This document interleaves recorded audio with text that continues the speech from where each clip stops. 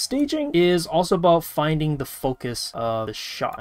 So let's say, for example, if, you know, the sequence is of a person walking down the street and they, you know, this is the focus of the shot. You don't want to have too many things to, you know, start distracting what the sequence is about. This is the focus. Maybe I might have some trees moving around in the background. I might have a building move across the background. But if the focus is really just the character, I don't want to all of a sudden have, you know, a dog run in front of the person. Maybe a bird flying and hitting a building and crashing into the windows and, I don't know, knocking over computers inside of the building. Kids running across the street and doing all sorts of action.